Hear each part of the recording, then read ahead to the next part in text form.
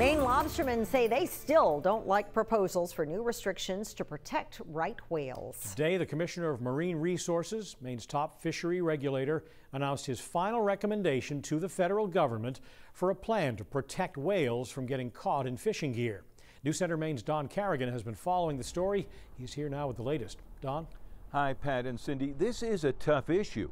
More than half a dozen right whales have died at sea this year, mostly in Canadian waters. But the U.S. government says Maine lobstermen need to do more to protect the whales here.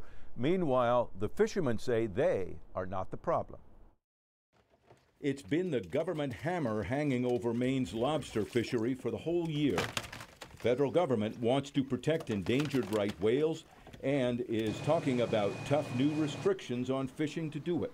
Fishermen see a threat, holding a big rally in the summer to say they aren't the ones harming right whales because the whales aren't in their waters.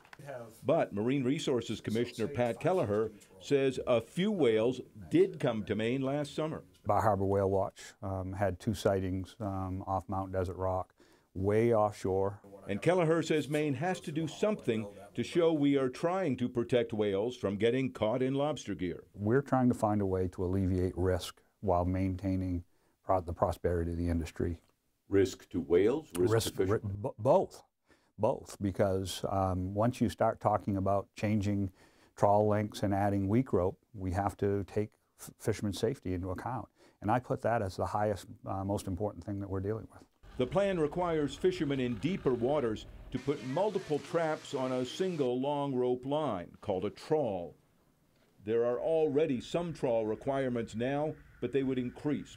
Near the state 3-mile limit, it would be 3 trap trawls. That would jump to 8 traps, then to 15, and finally, beyond 12 miles from shore, 25 trap trawls. Fishermen would also have to add a section of weak rope that can break free if snagged by a whale.